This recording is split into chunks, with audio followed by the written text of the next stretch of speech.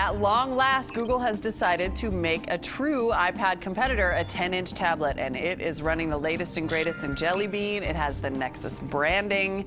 Let's get this guy out of the box. This is, of course, our review unit, so we don't have the nuts and bolts unboxing, if you will, but we'll do our best. I wonder how Google's going to keep on keeping track of all these numbers, because they have the Nexus 4 and the Nexus 7 and the Nexus 10, but the Nexus 4 is a phone, but the Nexus 7 is a tablet. I'm just saying it's getting a little messy in the Nexus world. Okay, focus. Alrighty, ooh, check this guy out. This is actually much more like the Surface in that it's very rectangular. You can tell it's probably meant to be viewed horizontally more often than vertically. Seems just a little less squared off than the iPad. It has a nice surface on the back, actually. It's sort of plastic and a little bit tacky, by which I mean it doesn't slide around as much. Like you grab an iPad these days and it just goes flying. This, not so much. Oh, okay, our screen's already coming on. Nicely preloaded with apps because Eric Franklin's been having a good time with this back in the CNET lab. It's a nice looking thing. Let's see what else we have in the box. Not much.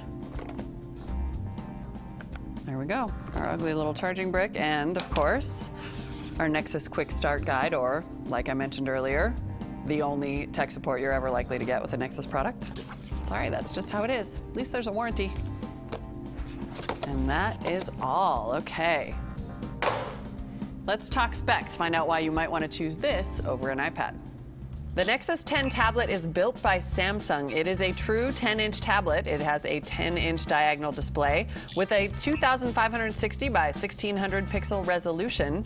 The front is Corning Gorilla Glass 2, so it should be pretty durable. Of course, we'll try that out. The weight is about 1.3 pounds, a little bit heavy, but it actually doesn't feel that heavy. There's micro HDMI out.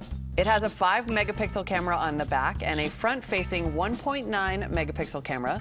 There's Bluetooth, Wi-Fi, and NFC. And of course, this tablet is running Android 4.2 Jelly Bean, so you can really take advantage of some of those cool Jelly Bean features like the Google Now cards. What is Google's stock price?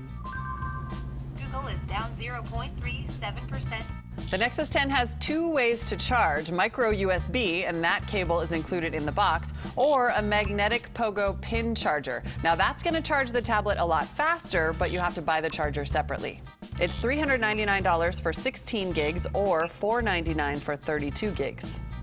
If you are looking for a 10-inch tablet this holiday season, I have to say this is looking like the strongest iPad competitor I've seen in a long time. Unlike previous Android tablets, it's running a truly completed operating system. Jelly Bean is fun to use, it has a lot of useful features, and it's easy to figure out, unlike Honeycomb.